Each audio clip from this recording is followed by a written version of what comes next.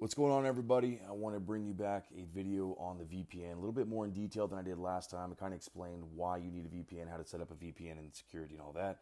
But let's go into exactly how a VPN works, if it works, and what's going on with it. So I'm going to go back into my VPN, which is Surfshark. And if you look here, I'm connected in Kazakhstan, right? So if you want to know if this is truly working, you go to your account. Let's go to Google, right? We're going to go to google.com.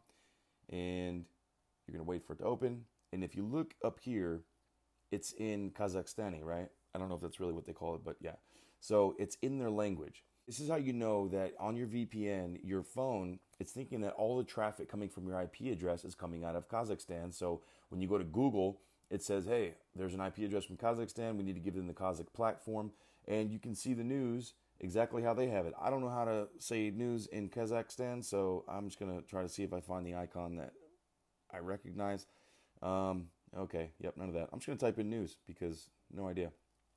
If I go back to my VPN network, here's my VPN Surfshark, I'm going to go to locations. And the reason I like Surfshark is because it actually has numerous, it has more platforms, more servers in different countries and the amount of countries than other VPNs do. So what this means, static IP means that your IP address stays the same. So whenever you log in to any of these, you're going to have the same IP address every time you log in. Multi-hop, what this means is that your IP address is going to change. It's going to bounce from Germany to Hong Kong to India to the Netherlands. It's always going to be changing. For me, I like locations, right? So let's just go down and let's pick Croatia, right? Here we go. Disconnecting from Kazakhstan, it's going to connect to Croatia, and boom, we're connected. Now, all my traffic, my IP address is coming out of Croatia. So if I go back to Google, right, here we go, Google, refresh.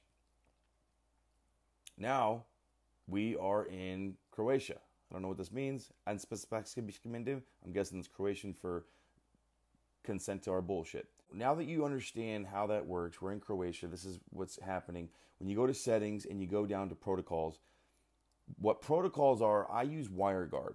There's these different ones, right? IKEv2, OpenVM, this is UDPs, TCPs. It's safe because it's the protocols on how you are encrypted through the VPN. The WireGuard, which is the one that I use, has the minimal lines of code. It's the newest, it's the fastest, it's the greatest, and it double lays. So what that means is if my traffic coming out of my phone, my IP address is going to Croatia.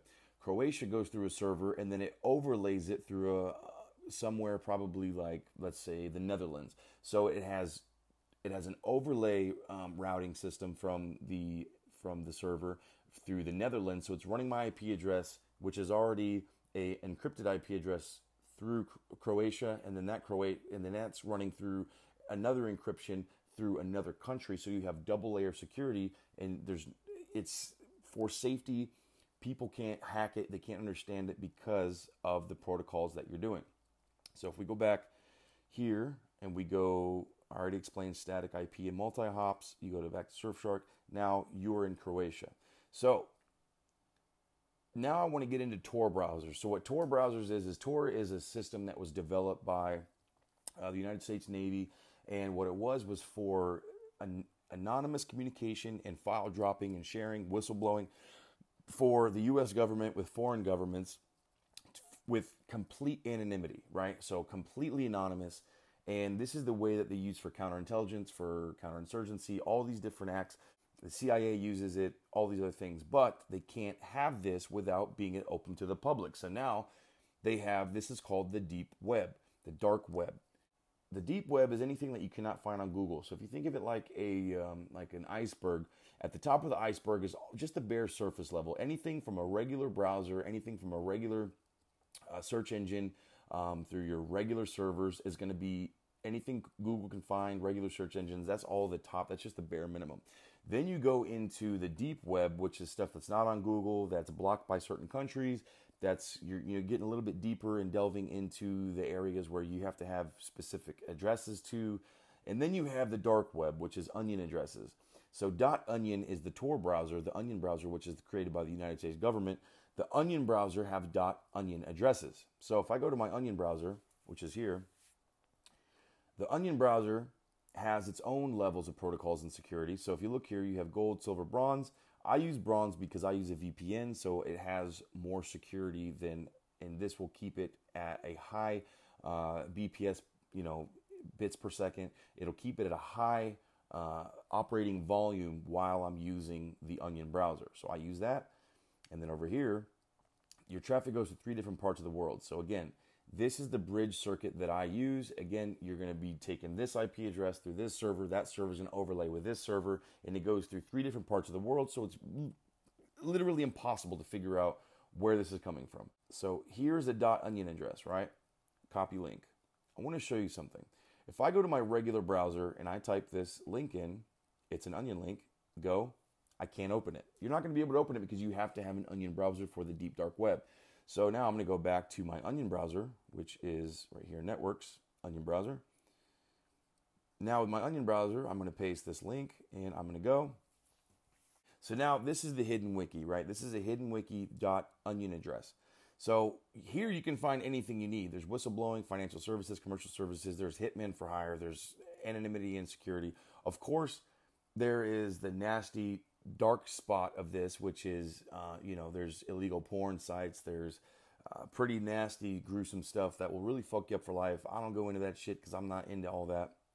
Dark nets of versions of popular sites. So all these, these are the Onion sites of popular websites. So what the Onion sites are is the .onion address means that it is, you can't track who's on there. You can't track who uploads. You can't track what's going on. So that is what this is. If we go back, there is Onion sites for social media. There's Onion sites for everything. So, all right, get me back over here. So now, look at this, drugs. Yes, this is real, 100% real. Let's say, I'm not doing this to show you how to do it. I'm just showing you what the Onion, what deep dark web is. So if I go to drugs market, it's a .onion address if you look up at the top at my browser. And sometimes if you're going through a country that blocks some of these, what you need to do is you need to go up here to the Onion, and then you can bridge configuration.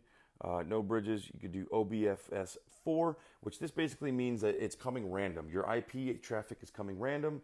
And then there's Snowflake, which makes it look like a phone call, which basically masks your IP address and all your metadata and makes it look like a phone call. Transcription going from this to that, to this to that.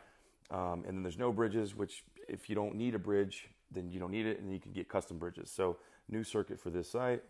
So this is a dark site, right? You can buy LSD, you can buy all this shit, buy it here. And of course it takes cryptocurrency. So, you need to have cryptocurrency in order to buy this anonymously. And then obviously shipping would be to PO boxes or whatever you have to ship it to. Don't ever use your own address, obviously. Don't use your own information. That's why everybody that is on the deep web, the dark web, or understands how electronic warfare goes, they always go by a code name or something because that's what you set up everything for. So that's just to show you what this is, what the dark web is. If we go back to Surfshark, if you look here, this is the VPN. So the reason I wanted to do this is so you understand that whatever traffic comes out of your IP address of your phone, of your computer, of your desktop, of whatever, it's going to be masked. It's going to be, so if you log into your bank account information and you do it from a regular browser, people can hack that easier than you would think. There's 7 to 8 year olds that know how to hack right now. If you know how to run lines of code, if you know how to do certain, I'm not going to say the words on here because I'll be hit by the FBI or something. If you know how to do certain things electronically, you can hack and get into anybody's anything. And what people will do is they will take your credit card information, they'll sell it online on the dark web.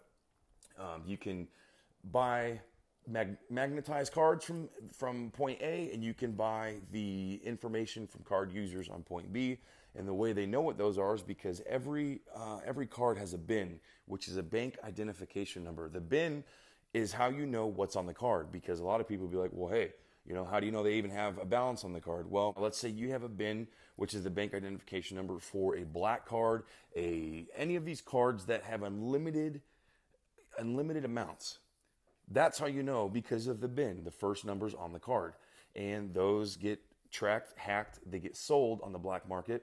So now you have a card that's magnetized. You have this BIN, this bank identification number of this card that you bought from somebody. And all you need is a piece of gear that now magnetizes that BIN identification number, all that information of that card to this card. And now you have full access to somebody's stuff. So that's, I don't even know why I got into all that, but this is why you need to have a VPN so people can't get your information. They can't get your card numbers because you go on Amazon, you go on Target.com, all these different things that people can hack.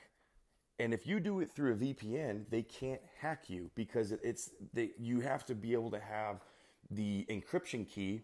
And most VPNs, they use 249-bit, which basically means that they take every letter, everything that you do, and they completely scramble it 1,000 million times. And the only place that has it is the end route, right? The end route has that encryption key to decrypt it and then send it through that server, whatever it is. So that's why this is extremely important to not be hacked, for your security, to keep you anonymous, to basically clear your footprint in the digital world.